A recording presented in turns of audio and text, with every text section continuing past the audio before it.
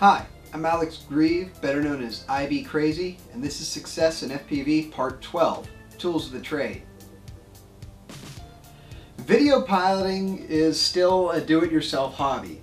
There are many more plug-and-play systems coming out every day to make it much simpler. But the truth is, the best systems are the ones that you assemble yourself. Why? Because nobody knows what your specific needs are, except you. One of the most important tools you can purchase for FPV is this, a soldering iron. A good soldering iron to an FPV hobbyist is worth its weight in gold. I recommend a good temperature controlled soldering iron, but if you're on a budget, a cheap Walmart special $10 soldering iron will do just fine. The tips will wear out quite fast and it'll leave a lot to be desired, but in a pinch it'll get the job done. If you're going for the cheap iron, if you're using a lead bearing solder, you're going to want an iron somewhere between 20 and 30 watts. If you're using a lead free solder, then you're going to want 30 to 45 watts. Now if you have a little bit more money to spend, I highly recommend a temperature controlled soldering iron. A cheapie that can be found on eBay and other places is AOU 936. It can be found for about $45. The tips last a fair amount of time. It's good, it's temperature controlled, and it works great. However, if you want a real soldering iron, there are a few to look into. My personal favorite is the Weller WESD51 with a nice digital readout. A less expensive unit that some of my employees very much like is the Hako FX888D, also a digital controlled soldering iron. I tend to prefer the Weller as it tends to control heat a little bit better. Also, an inexpensive model of the Weller is the Weller WES51. It's the same iron, just doesn't have a digital readout. Now, remember, more heat is not always better. When soldering, resist the urge to crank that heat all the way up to do the job faster.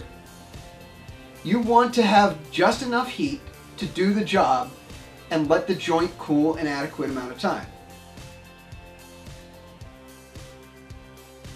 Soldering properly is all about heating the components correctly. For this, I'm going to solder up a simple video transmitter. As you can see, this is not a standard RC connector on the end of my video transmitter. I like these servo connectors. So, another tool you might want to invest in is a good set of wire strippers. I got these from SparkFun for $5. Definitely a tool you want to have. Works a lot better than just your old diagonal cutters. Okay, so first we're going to cut the connectors off, because this is totally useless to me. I can't connect to it. So goodbye. Then I'm going to take my wire strippers and strip maybe 3/16 of an inch, 2 or 3 millimeters off of my wires.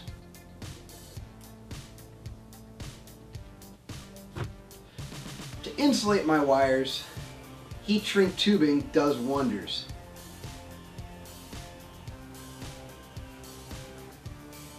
Slip it over your wires, and when the job is done, simply slip it over the joint, heat it up, and you're ready to go. The key to soldering properly is to heat up the component with the soldering iron, not the solder. The way I do this is simply touch the soldering iron to the end of the wire, and then touch my solder right below the base and let it wick down. Now your soldering iron is going to get dirty quite quick. That's where this little guy comes in handy, a brass sponge. Stab it in a couple of times, tip's nice and clean.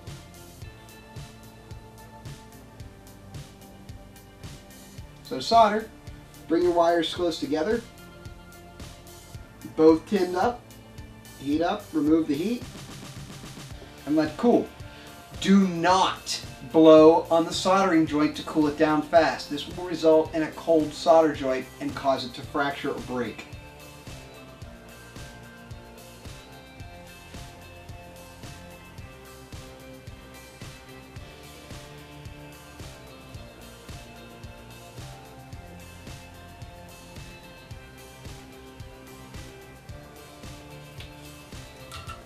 Once completed, give your wires a good tug to be sure they're on there good. Once they're on, slide your heat shrink over.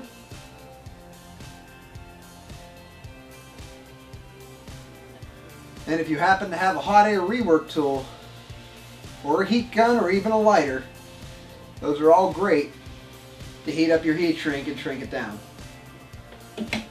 One note about soldering safety is the flux fumes. When soldering, it's good to be in a well-ventilated area or have a fan blowing to simply move the fumes away from your face and not breathe them in. Breathing flux fumes in will result in chest pains. You'll have cramps. It won't necessarily be hard to breathe, but it'll be very irritating, and the cramps can be quite painful. They also come anywhere from 12 to 24 hours after your exposure. So try not to breathe in flux fumes. One thing to consider is a soldering iron with a fume extractor built into it, such as this. This is part of my hot air rework station. It's a AOU 968. It works fairly well, not great. I prefer a fume extractor or a fan, but in a pinch, when I don't have one handy, this works great. Another tool you want to familiarize yourself with is a multi-tester, or more accurately, a voltmeter. When troubleshooting an electrical system, you can't see the electricity, but your voltmeter can. Any cheap voltmeter will do. If you get a digital voltmeter, you're going to want to set it on the 20 volts DC setting. Make sure it's on DC at 20 volts to check for things working when powered up. Plug in your battery so you have voltage through the whole system, set your meter to DC, and start playing. One of the things to do is get a lead. These are called banana plugs, and they accept these clips, often called alligator clips.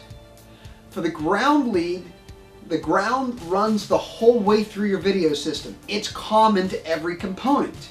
So all you need to do is clip this lead to any exposed ground wire. Now be careful not to short anything out. Only clip one wire. You can clip it to the battery, the balance port, the speed control, anywhere that has a negative connection. In this case, I'm going to use a power supply just to illustrate the point. The positive lead, I'm going to use a probe. Now, can the negative lead be a probe? Sure, you just have to be sure you're poking two in the right place, and so you don't shift. I find it easier just to clamp onto a negative and let it go. The positive lead allows you to poke around a component and trace your voltage.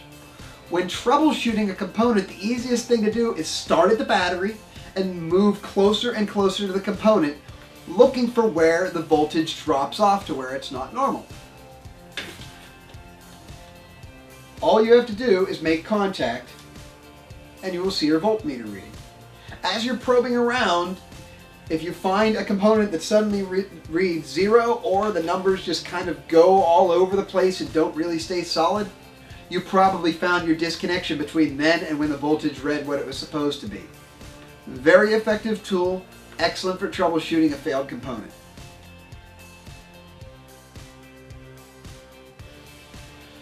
Another device you might want to consider obtaining is a frequency counter. A frequency counter simply tells you the frequency of the strongest device near it. And some of them have a little signal strength meter to give you an idea about how much transmit power is coming out. They're not very accurate, but good enough for quick tests.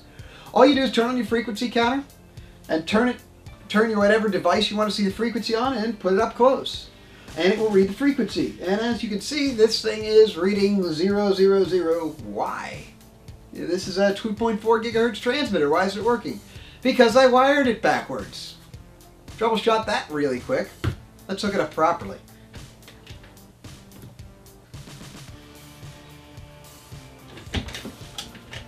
Okay, now that I've actually hooked up my transmitter properly, you can see my frequency counter is reading 2396 megahertz. This is excellent for times when you don't want to have channel conflicts.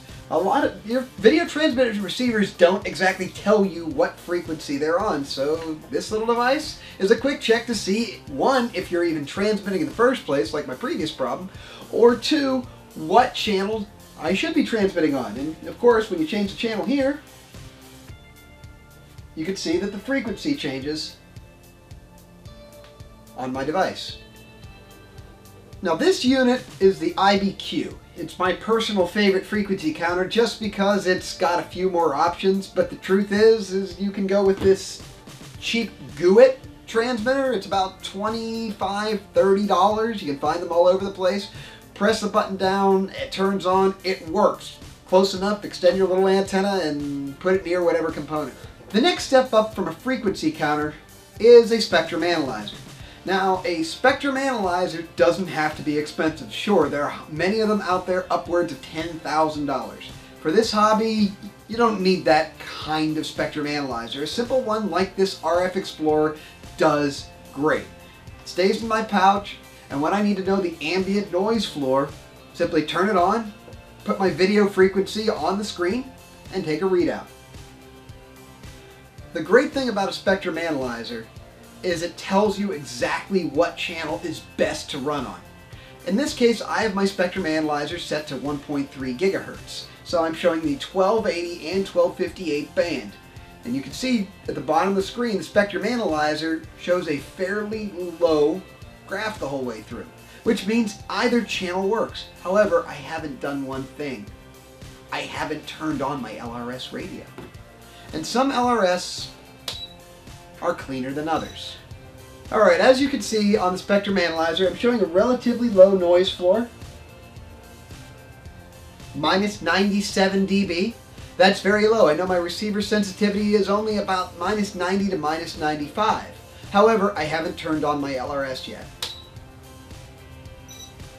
Okay, now that you see that the LRS is on, I'm starting to see spikes. This one is at 1254 megahertz, so I've got some spurs on 1254. Now mind you, it doesn't seem to be terrible, but like I said, some LRS are better than others. I have another LRS in here for testing. Let's see how it does.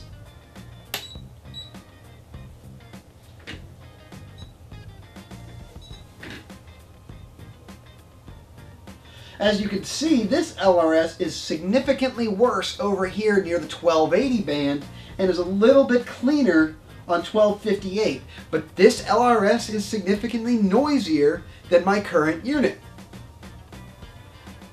This little device is great. It's expensive, maybe $250, but if you're serious about FPV and looking to do a long-range flight, this is one tool you absolutely must have in your toolbox to ensure success. I highly recommend it. One of the great pleasures in FPV is building your own antennas. And to measure them, you can find one of these, a directional coupler. A directional coupler passes power through the unit, and what comes back, or reflected power, goes up this port. What that does is shows you how much power is coming back at your system. Now you'll need to make a little detector circuit with a microwave diode and a resistor and a capacitor, which you can find on FPV Lab or RC Groups under the DIY SWR meter. Of course, some of us have the ultimate toy, the Vector Network Analyzer. This is way beyond what any do-it-yourselfer needs, but I found out a lot of do-it-yourselfers have access to one of these or have a friend who knows where they can get a hold of one of these. You will learn so much about RF from one of these guys. They do things like Smith charts and other readings. If you have a chance to get a hold of one of these, screw on your antenna and just play with it and see what happens. Learn the Smith chart function, it's great. But these things start at about $12,000, so not really what I'd consider affordable. But if you know somebody that has one, see if they'll let you play with it for a couple hours. Highly recommend it. This has been an overview of the tools of the trade. I'm IB Crazy, and keep your wings in the sky.